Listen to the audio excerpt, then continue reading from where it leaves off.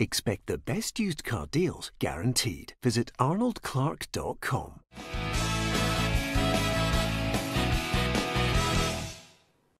Welcome to Peter and Roughie's football show, sponsored by Arnold Clark. I'm Peter Martin. It is Thursday. Thank you to each and every one of you for the ever-growing numbers we're getting on this YouTube channel now. Lots of people tuning in to watch the football here, all the discussion in the company of, as ever, my sidekick, Alan Rough.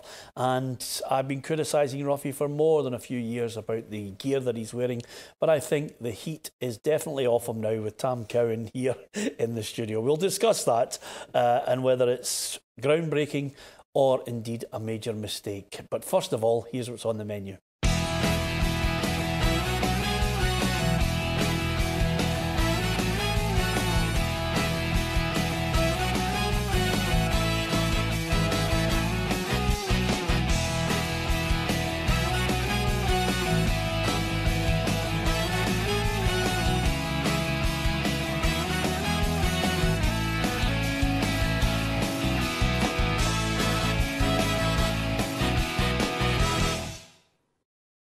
Yeah, lots to talk about, of course, international football. Some people love it when there's a break to support your country. We can all say we. But then some people are just so used to club football that they're not really into the international scene. Which department do you fall into? Well, I can only speak as a Motherwell fan, Peter, and in the back of two really impressive wins against Hamilton Accies away and then Hibs at home. In both games, I'd never watched a Motherwell team dominate a match as much as that. There's a wee bit of me saying, oh, I wish we'd done a few weeks yet for the internationals, keep the momentum going. But, we're all choking, absolutely choking, champing at the bit to get to our finals. It's been a long, long, long time. So I'm just as keen to get these games underway, see what Stevie Clarke can bring. But quietly confident about the weekend. Yeah, last week I mentioned that I'd tipped at the start of the season Motherwell to finish fourth. Are you getting that kind of a same optimism I have about Stephen Robinson's side? Well, you also tipped 2 each final result in the Old Firm fixture last week, and you weren't close. One of the worst games in living memory. I've got to laugh at guys like yourself who probably trot out the rubbish about it being the greatest derby in the world. Watching Derby County would have been better. I thought it was an appalling game. But Stevie Robinson, it's weird to think as well that, there was that wee wobble with him just over a year ago after we'd been absolutely slaughtered at Ibrox 7-1, a few fans on his back. But you need to be realistic to look at the bigger picture. Motherwell, we can't just pick and choose who we bring in. We've got crowds of 4,500, 5,000. I think he's doing admirably well. Yeah, I think a more important issue before we get on to the international scene, Roughie, is sometimes, and I think this is the demise of towns and cities across Scotland, some people actually go and actually look at what they're going to buy. I know you travel a great distance to buy your gear. Now it's just on mail order. Has it changed your mind today?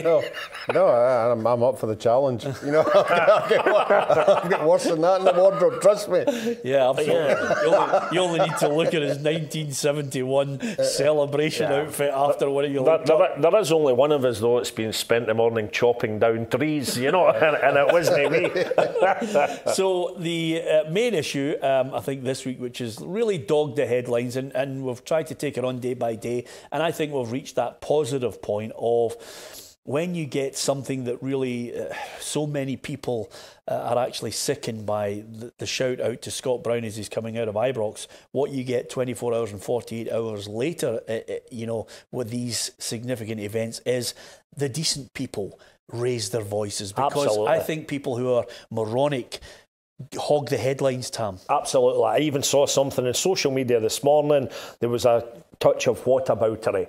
Yeah. It was a Rangers fan saying after Stuart Robertson apologising to Celtic and Scott Brown for that dullard's behaviour, then folk were saying, when's Celtic going to apologise for a lighter being chucked on the pitch, for comments about him, for songs about him? And the guy was immediately shot down. Yeah. They were saying, look, forget all that. We're talking about this and it's now, it's up to date. It happened the other day. Forget everything in the past. This was completely beyond the pale. Shut up. Yeah. And that's the way it should have been. I think everybody in this, with the exception of the perpetrator for the outset, has been magnificent. The restraint shown by Scott Brown, the intervention, if you like, even by Rangers fans there on the day, telling the guy in no uncertain terms that he was an idiot. The police stepping in immediately. And then, of course, Stuart Robertson picking up the phone and speaking to Celtic. You know, we are making strides, it would appear, in Scottish football. Yeah, absolutely. The one thing, and I'm not suggesting for a minute it's going to be controversial, what I'm going to suggest now, but quite simply, that deals with all the incidents, all the stages of it, Roughie. For me personally, this is a 15-year-old boy. I think he'll regret what he said. He's had a lifetime ban from Rangers, which is the right form of action. I think he'll regret that as time goes on.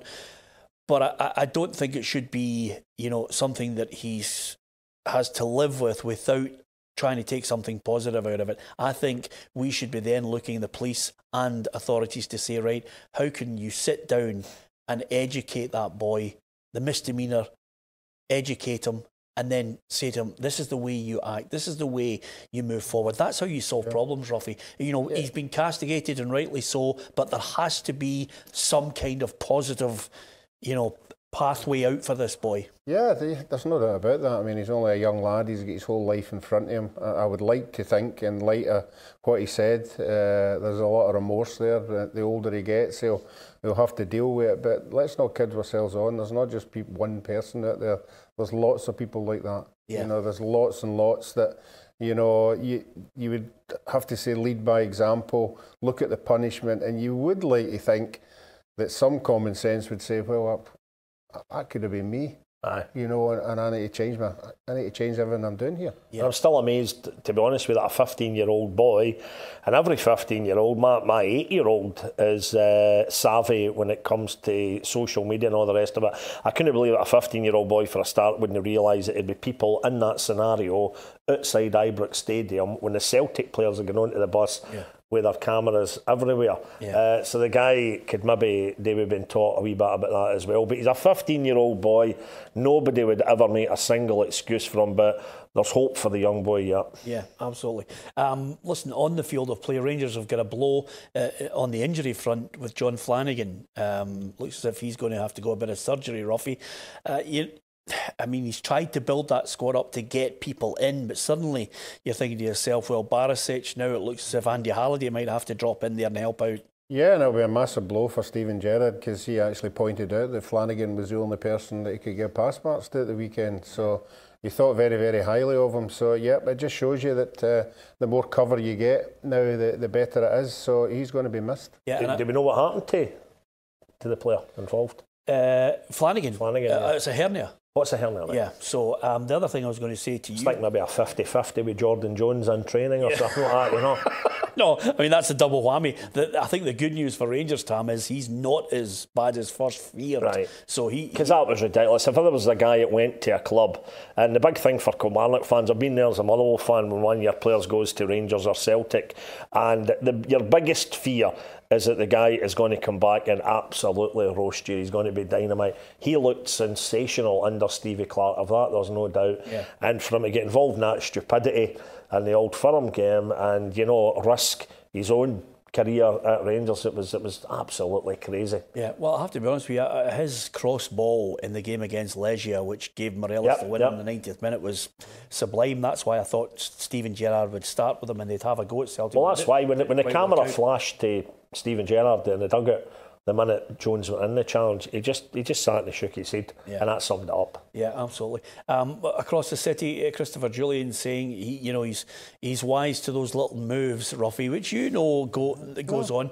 After the game, there was video footage of Morelos going into the box and just standing on Christopher Julian's foot just to try and annoy him, and then maybe a flashpoint, then maybe a red card. It's amazing.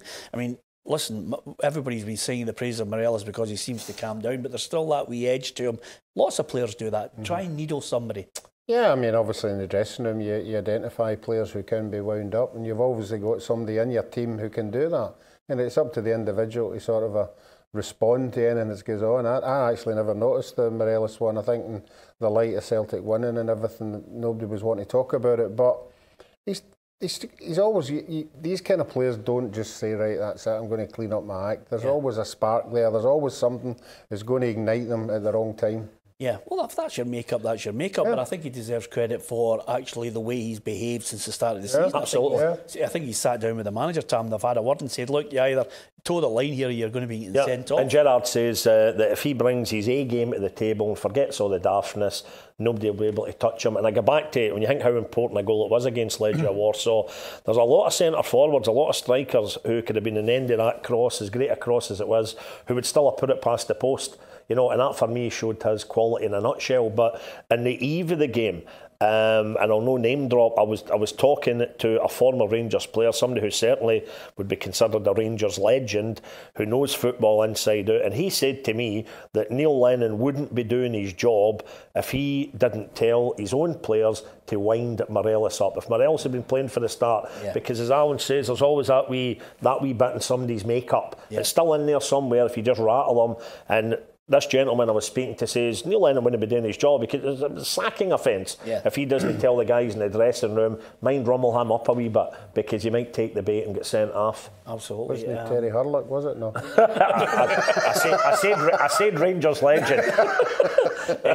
Just on that, we're going to switch our attention to Scotland because there's two crucial double headers coming up against Russia and Belgium. We'll get Tam's thoughts on that. We're going to have an argument. Tam almost certainly will be head-to-head with me. Roughie, maybe not as much with regards to I've picked the greatest ever Scotland team in my eyes. You might beg to differ on it. You can get your thoughts on that as well. But before that, let's have a look at a very easy quiz.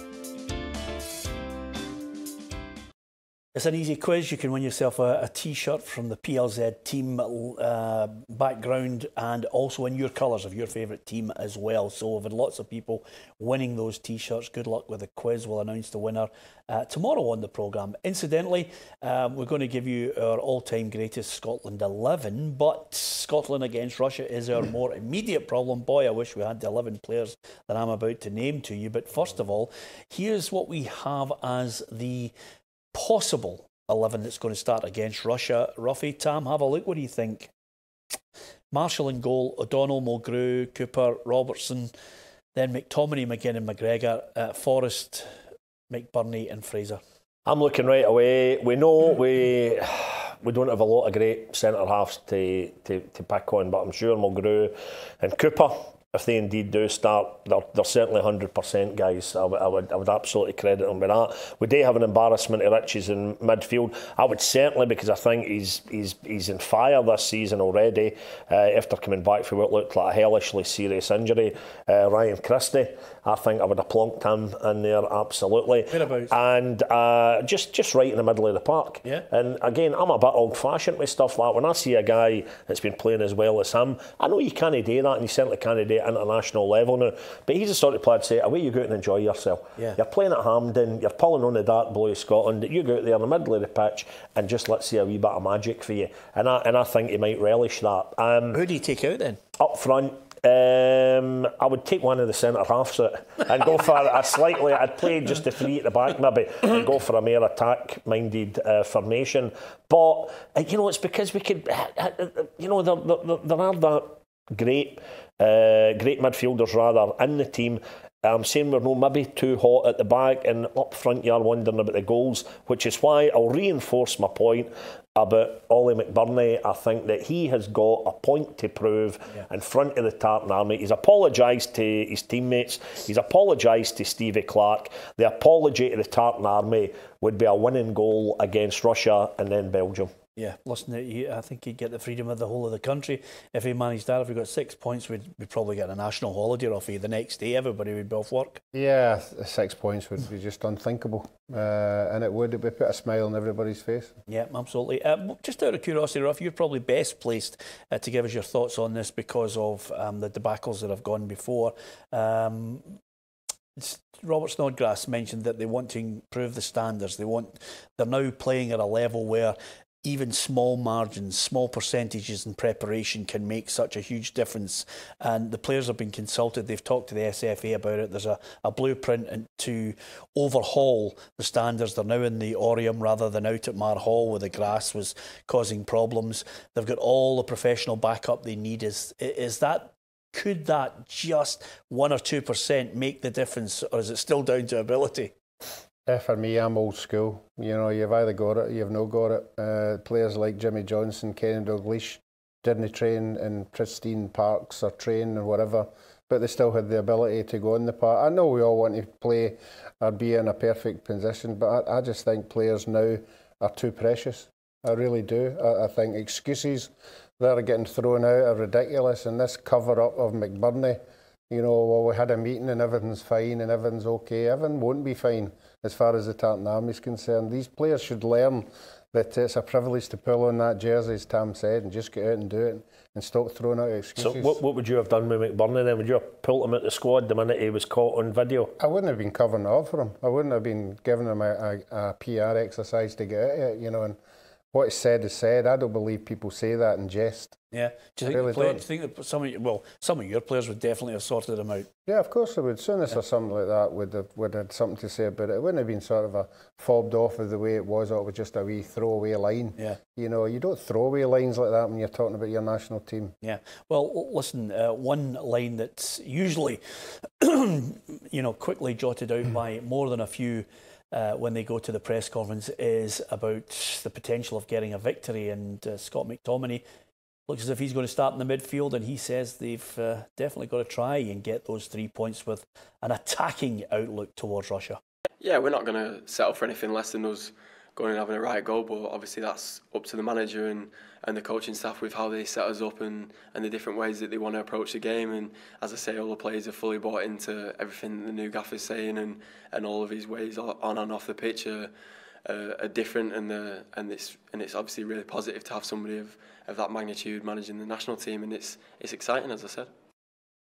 Yeah, I mean, listen, we've heard it all before, all the great gusto of about what they're going to do, but I actually think the one thing, we will have a well-organised side under Steve Clarke. Well, again, for anybody that doesn't fancy Scotland to get a result against Russia and Belgium, think how many people didn't fancy Kilmarnock under Stevie Clarke to get some of the results that he got, primarily against Celtic and Rangers, where for a spell there he had a terrific record against their clubs. So that's what I'm hoping Stevie Clarke brings to the party. And again, I always feel, and I mentioned it last week in the programme, I think it's ever so slightly unfair for anybody to have the temerity to try and pick holes in Stevie Clarke's squad when we were all wanting the guy in there to do the job. So for goodness sake, let's give the man a chance. Let him go on with it, irrespective of who he wants to put in that squad. And this double header is the real challenge. Starts here for Stevie Clarke. And I'm fascinated just to see how this will happen. I've got a real positive feeling that we might get something out of it. I have tipped 2 draws. I think that would be delightful. Yeah. When you look at what happened the last time Belgium played us, okay, it was a friendly and all the rest of it, but we got absolutely slaughtered with them. They looked amazing. I'm a wee bit worried. I know it happened domestically. You remind me of the club and the player. I'm a wee bit worried at international level that the Belgian boss is maybe at the Madam with Hazard. Yeah, Eden Hazard. He might actually play. Yeah. You know what happened domestically? Was it Derek McInnes tried to pull a similar stunt with Sam Cosgrove in Europe? Right. Maybe there's a wee bit of that going on, because that guy is just sensational. He's absolutely dynamite. But I really have faith, a lot of faith, in Stevie Clarke, and let's just see what can happen. Well, his assistant Stephen Reid emphasised the fact that this is a really tight-knit squad they have. I think a togetherness. Atmosphere is really good. I think I mentioned it when I was last over about the similarities in maybe characters and personnel to the squads I was involved in with the Republic of Ireland. I think that needs to be the same. It needs to be, every camp needs to be one where the players are looking forward to coming in, and that can take you a long way. At times, the spirit and the camaraderie we had as an Ireland squad was part of the reason that we got results, and I think that's going to be crucial again in this setup.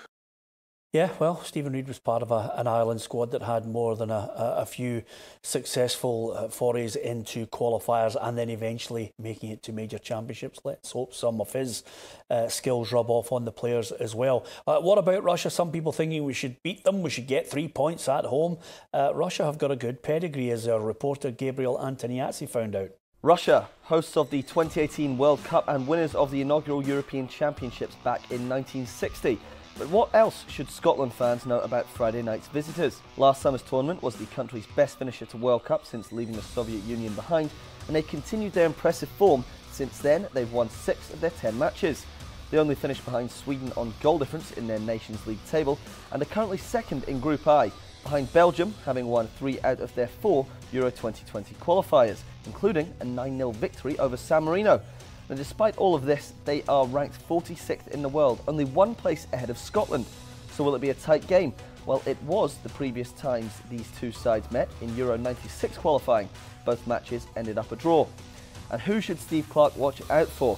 Alexander Golovin is their jewel in midfield and makes them tick, whereas captain Artem Dzyuba is their target man and goalscorer.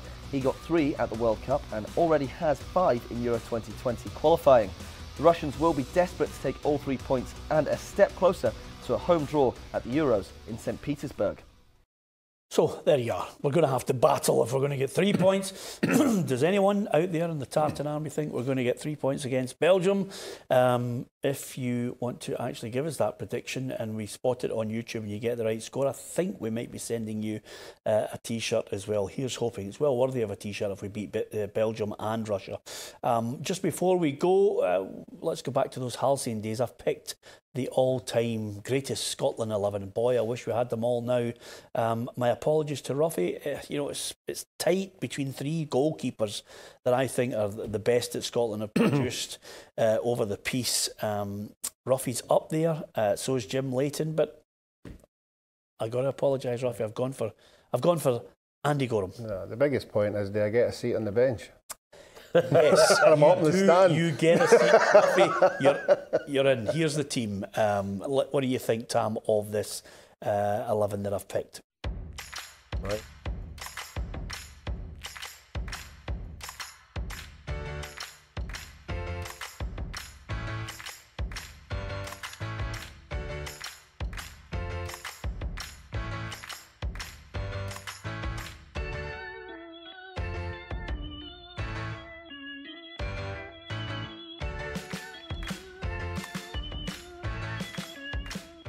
So basically, you're picking holes right away. You think McLeish and Miller. I don't think you can have McLeish without Miller. It's Laurel without Hardy, Peters without Lee.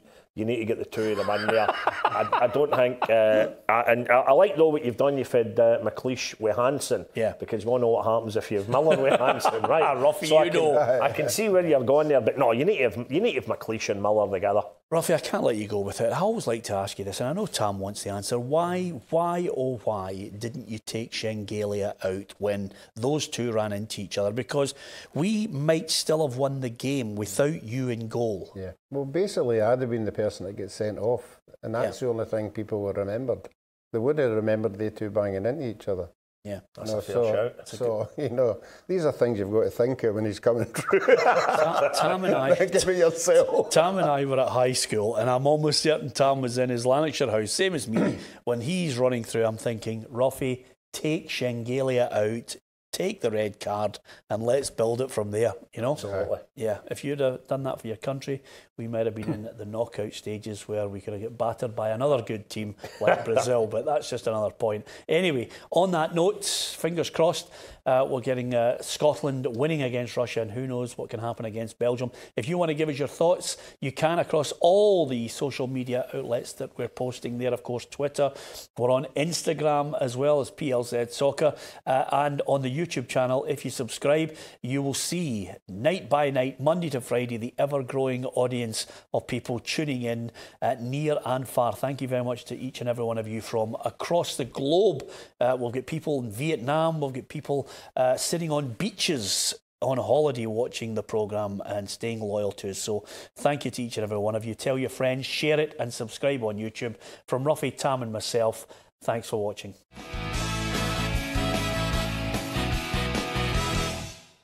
Expect the best used car deals guaranteed. Visit arnoldclark.com.